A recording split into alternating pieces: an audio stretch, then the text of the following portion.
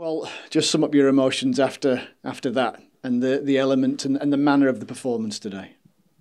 Obviously, very disappointing. At half time, going at 1-0, in particular, played too bad first half without creating or any threat going forward, but frustrating them a little bit. They get the goal. And second half,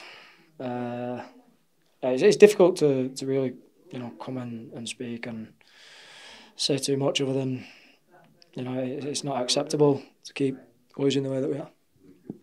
How do you, in circumstances like this, begin to have more of an impact in games like this? Individually and collectively, it's easy to stand and say we stick together through the hard times. It's easy to say that, but now we've got to show it. We've got to really dig in, have a look in the mirror, have a look at ourselves individually, because it's not good enough.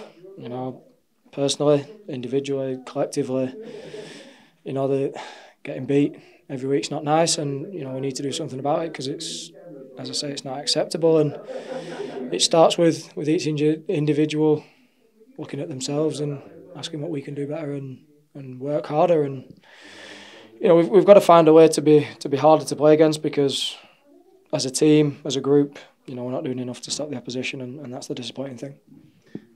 Give us a sense of what the mood is like in that dressing room right now. Angry, disappointed, just as you'd expect. Don't really, the dressing room's the dressing room. What happens in there stays in there, and we know, as I said, we know it's not good enough, and we've got to do something about it.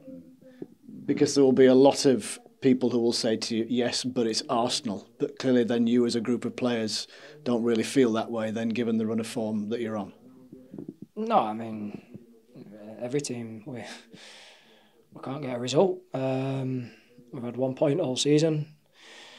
We've come close a couple of times, but, let's be honest, it's not been good enough. The level of performance hasn't been good enough. The competitiveness hasn't been good enough for us as a group. We pride ourselves on that, and we've got to find a way to come up with something, because, as I said, it's not easy standing here and trying to give you answers, to be honest, and I don't want to, as I said, personally, we've all got to do more, and we know that, and I don't want to speak on anybody else's behalf or what anybody else can do, and somebody should do this or that.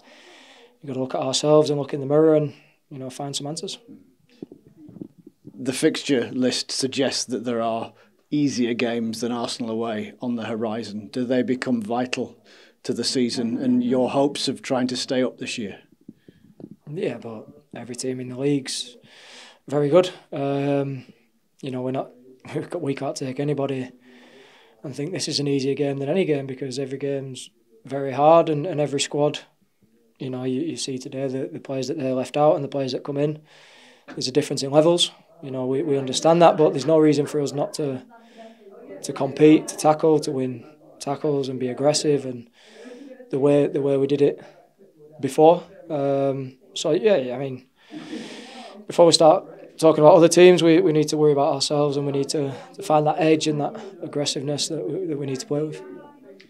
Prior to the game today, there were reports about the manager's future.